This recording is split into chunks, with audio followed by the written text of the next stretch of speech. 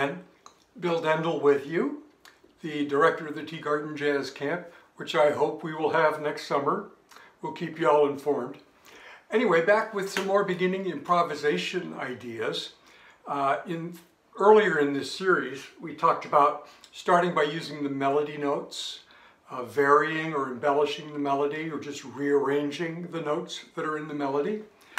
We talked about using the chord tones, along with lower neighbors, going down a half step and then back up, or starting a half step below and moving up 2 chord tones. We talked about making phrases using those notes that sound good with the chords and repeating them the way melodies do. We also talked about building a solo based on rhythm structures. If you come up with a good sounding rhythm, it can be really catchy. There are famous songs that are really based on rhythm figures. We also talked about borrowing the melody or a bit of melody from another song.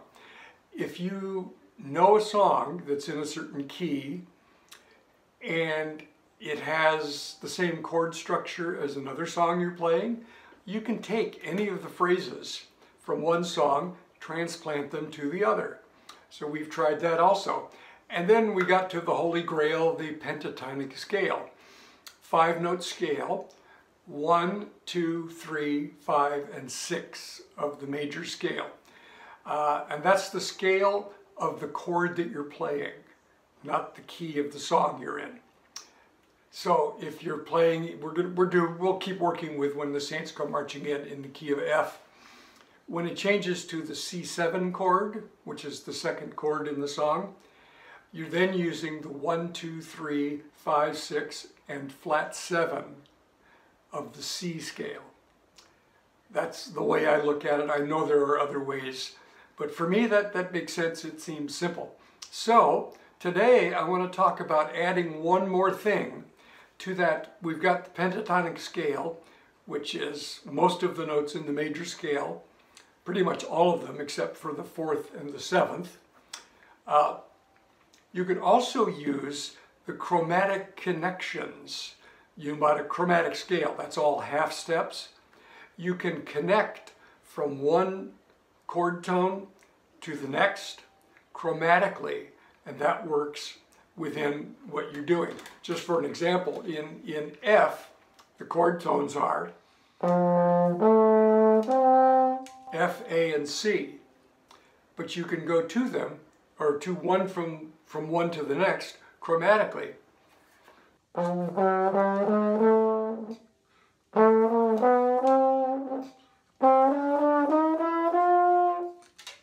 You can use those half steps. So let's play a little bit. I have my wonderful accompanying device here, my computer. I'll play the melody and then I'll improvise a chorus and make use of the pentatonic scale and chromatics. So you want to listen carefully. Here we go. 4-bar intro. 1, 2.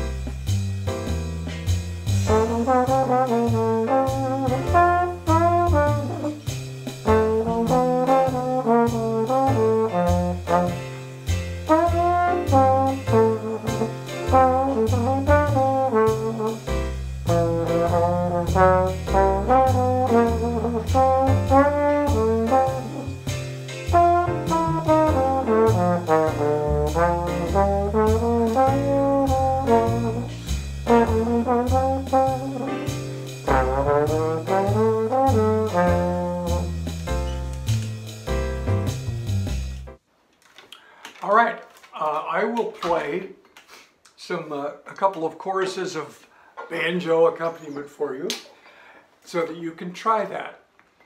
You might want to listen to what I played. There were places where I was just playing chord tones.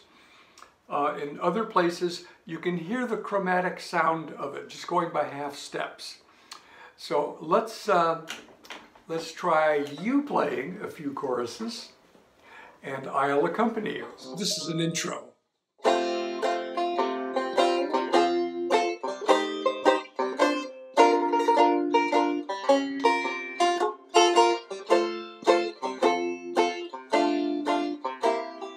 Here we go.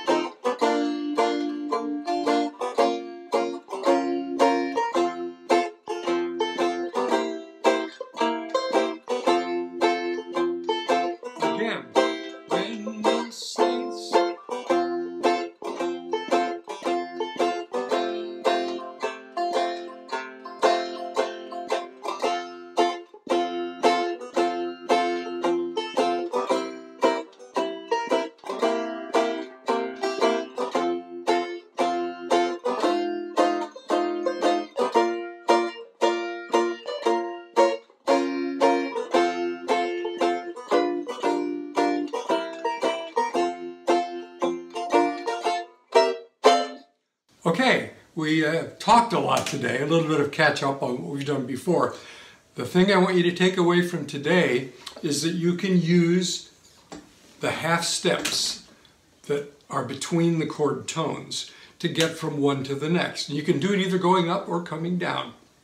So practice that, play along, and don't forget to check down below to see what other links are available that are helpful to you, to other lessons, to videos. There's lots of information available on the lesson bank, and you can find it linked below what you're seeing here now. All right, that's it for today. One more in this series coming up. We're going to talk about blue notes next time. So be watching for that. And I thank you very much. Keep practicing.